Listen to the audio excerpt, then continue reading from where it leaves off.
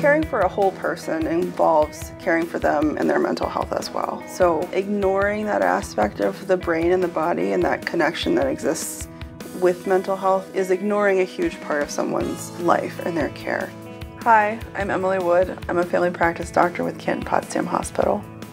Treating mental illness and maintaining mental health is key to not just helping an individual create a life that they want to live, but helping create a society that we want to be a part of.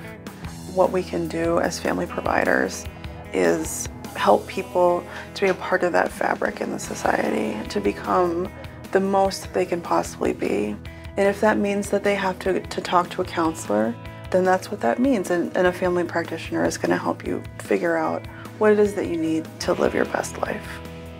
People say that primary care, it's so easy that anyone can do it, and it's so hard that no one can do it.